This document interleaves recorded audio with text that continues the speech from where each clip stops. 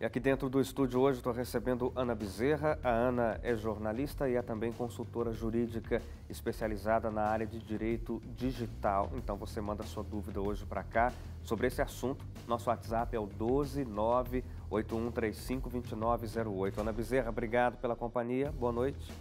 Boa noite, Hélio Moura. Boa noite também para os nossos amigos que estão sempre aqui nos acompanhando. Ana, já tem perguntas chegando. O Sérgio Dias de Panelas, ele diz o seguinte, ele é de Pernambuco. Como é que podemos comprovar que um vídeo que circula nas redes sociais e que está rendendo dinheiro para as pessoas que colocaram isso na internet é de nossa autoria, foi usado indevidamente?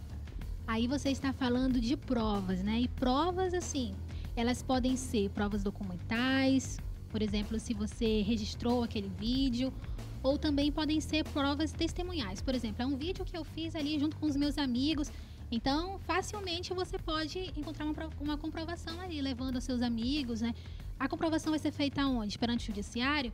Então, é interessante você levar para ele, né? As pessoas, quem acompanhou todo o percurso do vídeo. E assim, é muito simples de provar. Na verdade, não é assim um bicho de sete cabeças sem provar. Mas e se a outra parte disser a mesma coisa? Não, estava junto com os meus amigos e ela também traz os seus amigos, suas testemunhas para dizerem. E aí vai ficar a palavra de uma testemunha contra outra testemunha? Sim, e aí no processo, né, elas têm que fazer inclusive um juramento, né? Você realmente vai dizer a verdade aqui, sob pena, né, dela até ser presa ali por estar tentando contra a justiça, né? E não estar ali dizendo a verdade. Então, vai muito assim do quanto a pessoa, né, quer que aquele dano assim chegue até ela mesma, né? Ela vai mentir ali perante o juiz, perante o Ministério Público também. Mas num caso como esse, ele está falando aqui sobre redes sociais, tem supostamente algum vídeo circulando, está rendendo dinheiro, foi ele que fez, que produziu e alguém se apossou disso. Sem ter que ir para a justiça, existe alguma forma, sei lá, acionando a rede, acionando a empresa responsável por esse arquivo do vídeo? Sim, no próprio Facebook, né?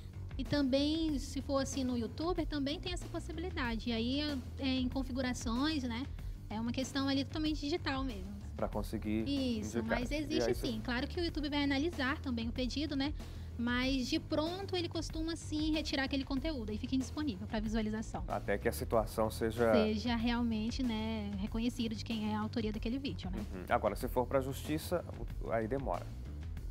Depende, né? Se for assim, por exemplo, se vai para uma de pequenas causas, que são os crimes de menor potencial ofensivo, por exemplo, aí a velocidade, né, não vai ser assim tão grande, né? Vai ser assim bem rapidinho até. Mas a gente sabe também que a justiça no Brasil, assim, a gente fala que é rápido, assim, mas por causa dos tempos processuais, né? Comparando, assim, um processo com o outro. Não que na prática a gente realmente... seja realmente rápido, mas realmente comparado com o normal, acaba sendo mais rápido do que o habitual. Mas mas hoje a tendência também dos processos é justamente a conciliação. Inclusive, na esfera civil, é obrigado que as partes, né, que o juiz faça ali a conciliação com as partes. Para tentar fazer a coisa mais rápida possível. Isso, a mediação já.